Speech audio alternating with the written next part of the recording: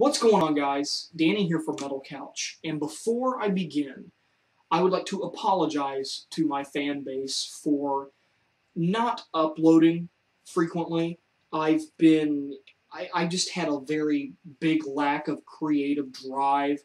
I really haven't felt like I haven't felt into it. I felt like I haven't been able to do a review for a while because I feel like it won't be good. But now I'm kind of out of that rut, back into the swing of things, and I figured what a good way to come back would be to go through the Iron Maiden discography. Now, Iron Maiden is a very famous, very prestigious band, and for the most part, I enjoy most of Iron Maiden's albums, and to go back and to look at all of these and kind of rip them open a little bit, have a look and see what's inside, break it down a little bit, it's something that I've wanted to do for a while. And I really haven't done a discography review since the Metallica one, and what a better way to dive into another one than Iron Maiden, one of the most famous metal bands in the world.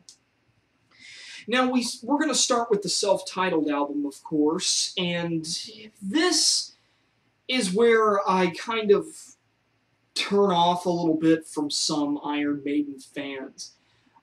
I don't hate Paul Di'Anno as a vocalist for Iron Maiden, but I'm not sure if it's because I'm used to Bruce Dickinson, but I just feel like the first two Iron Maiden albums are completely different creatures than what we have now. And even Bruce Dickinson had some albums out there that didn't really fit what Iron Maiden was, and we'll get to those in the coming days.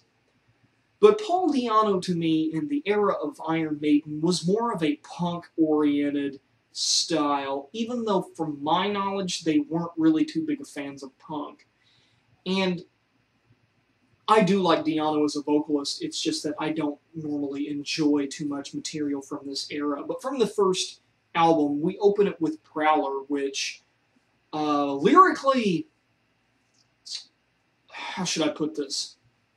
Lyrically, it's very pervasive. Definitely something that you wouldn't find on an Iron Maiden album today. That's still a great song, though. Remember Tomorrow, I can't really remember too much from Remember Tomorrow. I know it's a very famous track, but it's one that doesn't really stand out in my mind. It could be because they don't play it too often.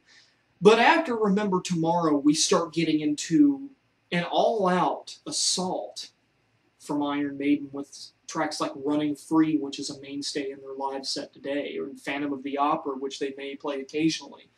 Phantom of the Opera, in fact, has some riffs that I just enjoy playing on guitar, and I warm up with them a lot. And to me, it's one of my top 10 favorite Iron Maiden songs, despite how much I don't like the Di'Anno era Iron Maiden.